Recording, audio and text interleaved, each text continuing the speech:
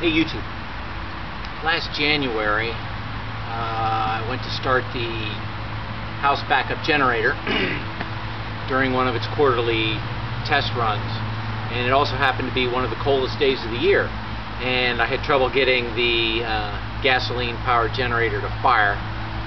Obviously the gasoline wasn't vaporizing enough due to how cold it was, and I really struggled. I eventually got it started, but it was a pain in the butt.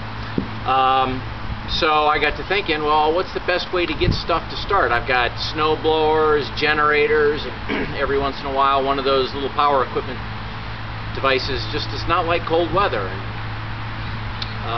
Starting fluid's always an option, but it's liquid, and that can be difficult. You can run out of it and not be able to get it. So I got to thinking, and I was like, what if we used propane as a starting fluid? I mean, the gas grill is always available. I've always got 2 or 3 cylinders of propane around. And so I started keeping an eye out on trash day for the neighborhood garbage disposal when folks threw out their rusted grills.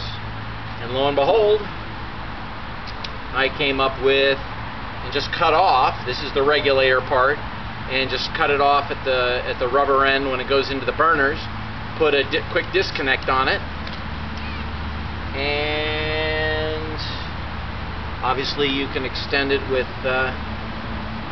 other air tools, but then you've got this nice little doodad right here, and lo and behold,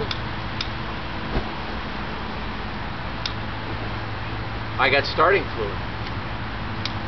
So propane starting fluid, basically starting fluid on steroids,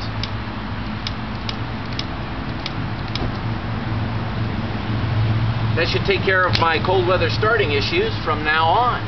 Thanks.